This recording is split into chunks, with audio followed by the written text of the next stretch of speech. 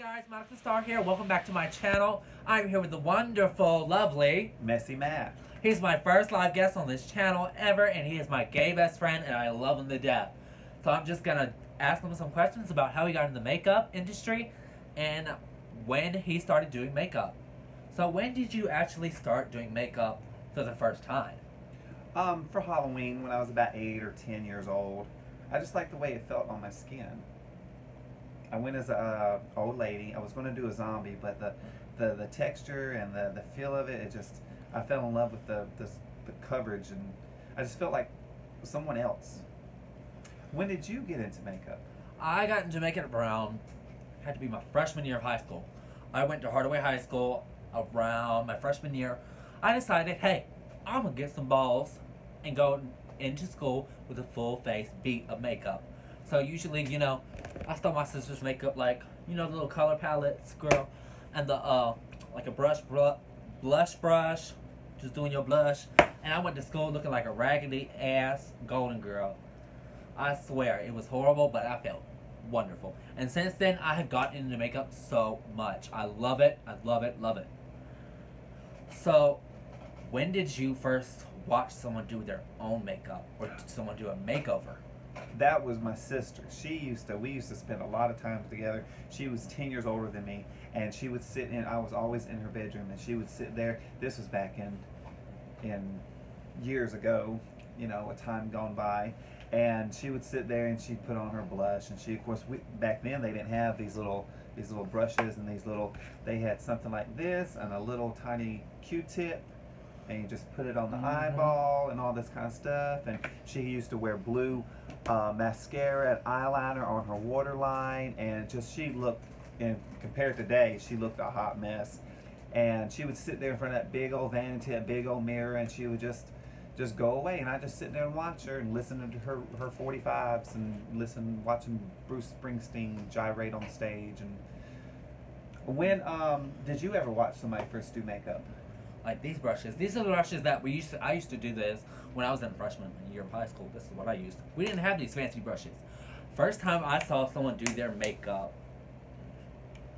was, actually, it wasn't in person.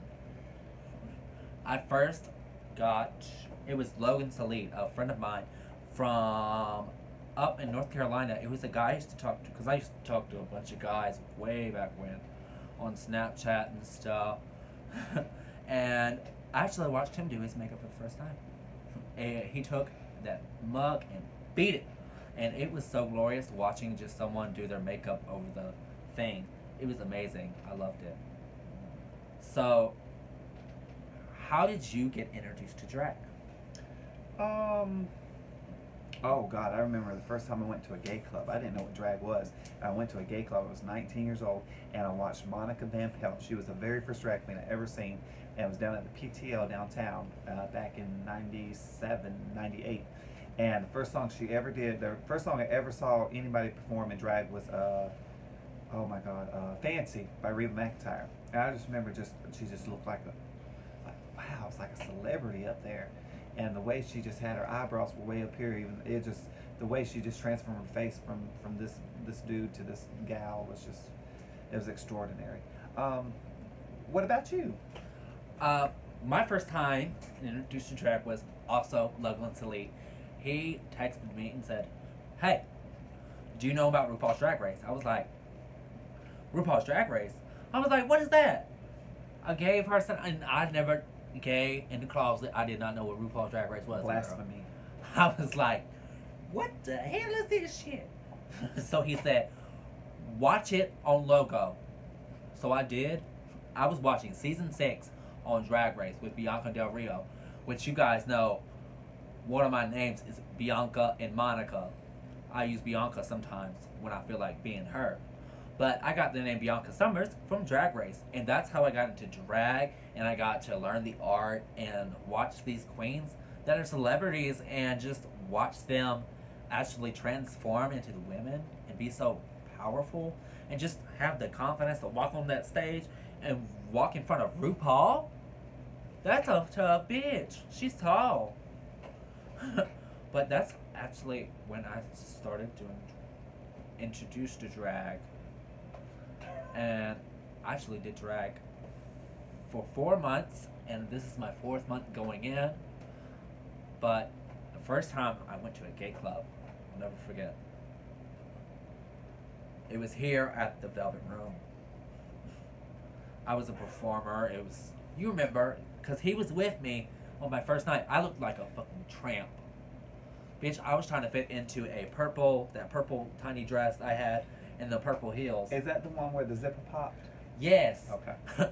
We were backstage in the dressing room, and Alice was like, She popped like Who a is can this? of sardines. and then the bitch was like, you ain't gonna fit in this. So they had to bobby pin me in the dress, y'all. It was crazy.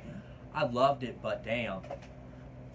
And that's actually when I started my performances. I kept going weekly and weekly, and then I stopped for a while because I got to high school to finish, which I am 2 classes away from getting my diploma. And that's actually my first time going to a gay club. The first time you went to a gay club, you popped like a can of Pringles. Yes. Oh, girl. Do you remember the first time I did Whitney Houston?